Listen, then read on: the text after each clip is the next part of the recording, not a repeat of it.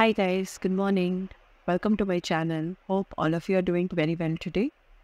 The topic for today's session is how to configure a create case smart shape in Pega. So let's log in into the application and let's get started with the configuration.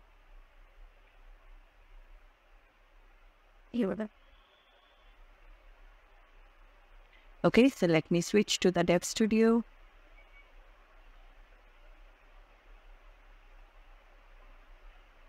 Okay, so let me explain, excuse me. So let me explain the use case that we are planning to build today. So I have two different case types which I have set up already. So one is the training case type, which is the one that I have been using across my sessions. And along with this, I have also created a new case type, which is the feedback case type. Okay, so this has just one stage.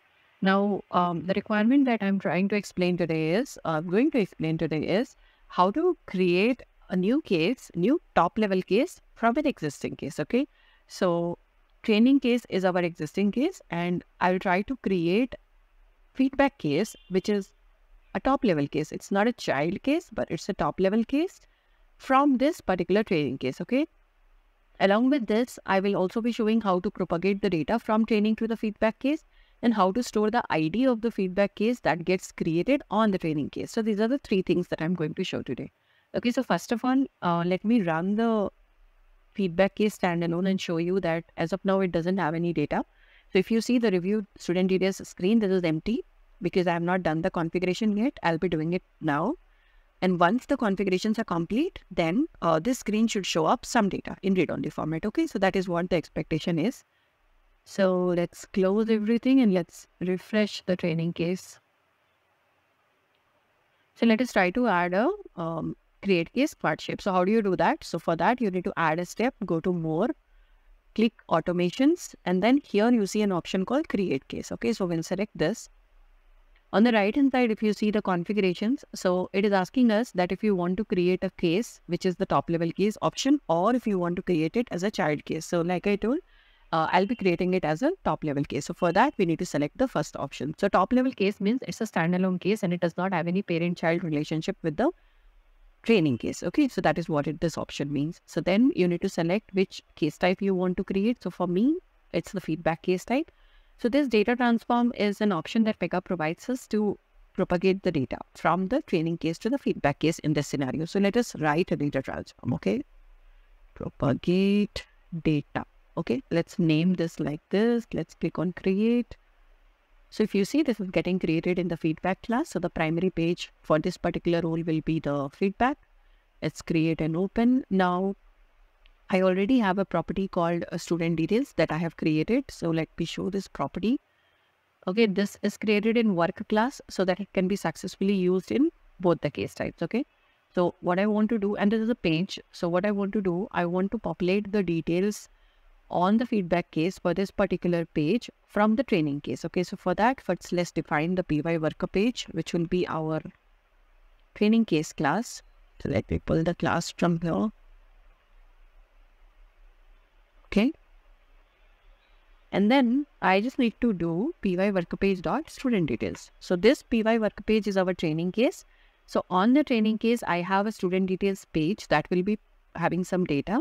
I want to propagate all that student details page data into student details page on the feedback case. And this is the one that we'll be using on the UI. Okay, so let me save it. Okay, so this data transform is ready. For now, I'm just populating one page. You can populate n number of properties that you want to do. And then we will see if this case type rule. Another configuration is this, but before showing you what this is, I'll just run what we have done so far and see if the case is getting created. Okay. Also, let's quickly check the existing instances of feedback case so that we are sure which case got created. Okay, so F2013 is the last one that is existing in the system. Now let us run this, okay, and see if our code is working. So let's create a training case. From the training case, let us reach to the point where we have our automation. So let me give some name. Let's say Priya, location Pune, age 27, some email, okay, and then some number. Okay, let's submit it. Okay, so our code will trigger after this point. Okay, so if you see the case type, right, I have added my create case after this select interested training, which is the current assignment. Let's submit. Okay, let's go back to the feedback instances and let's refresh. So a new case gets created, which is feedback 2014. Let us open this and see if the data has propagated successfully. Let's click on go. There you go. So you see, earlier I showed you that this feedback case, this particular assignment was blank because there was no data that was propagated. And now if you see, we were successfully able to create the new case, which is feedback case from the training case, and we were also able to propagate some data. Okay, now coming back to the training case, another thing is at this point on the training case, there is no way of identifying which case has got created. Okay, so if you want to store specifically the case ID, if you see, right, property to store ID of the case. So if you want to store the newly created case ID into some property, so for that on the calling case, for that you need to use this option. So let's create a property. Let's call it, I already have a property called feedback case key. Okay, so I'll use this to store the ID of the newly created case on the training case. So let me do this, save. And in order to see the data has really stored into this property or not, let's add a step. Okay, let's call it feedback case details. Okay, so the new case that gets created, those details I will show on this section. Okay, let's configure view. Let's select the property, feedback case key. Let's make it read only and submit.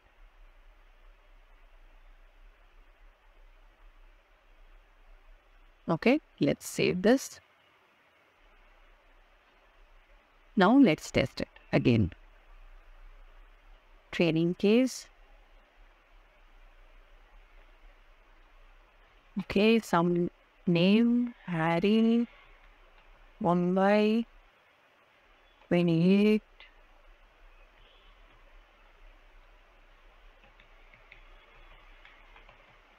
Okay, some number and submit.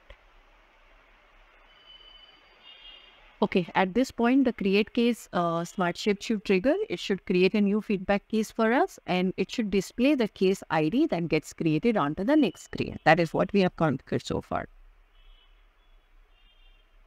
Okay, there you go. So you see, this assignment is the one that gets called after create case, and I used a property called feedback case key to store the ID of the newly created case. Okay, now there's no need to show this on UI, but you may be using this for different purpose, but just to show if the ID gets created or not, that's what I have configured in this section. Okay, this is solely for the purpose of explaining in detail. Okay, now if we go back and see the instances of the feedback case, if we refresh it, let's open this case.